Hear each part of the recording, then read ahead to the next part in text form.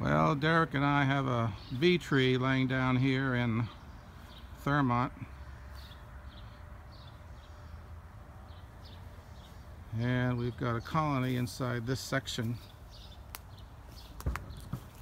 and they seem to be coming and going out of a knothole that's presently at the bottom of the log.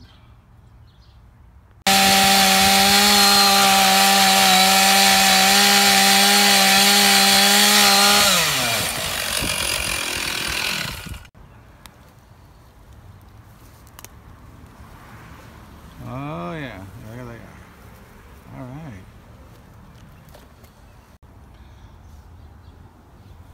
I raked out all the detritus from the bottom of the cavity, and inside we see the girls clinging to their combs, and the combs are in the vertical position. The tree landed perfectly. It didn't land so that the lobes would have been horizontal, because that was flattened them together, but they're vertical, so that's a good sign. A lot of bees, and we have some bees coming out the top here.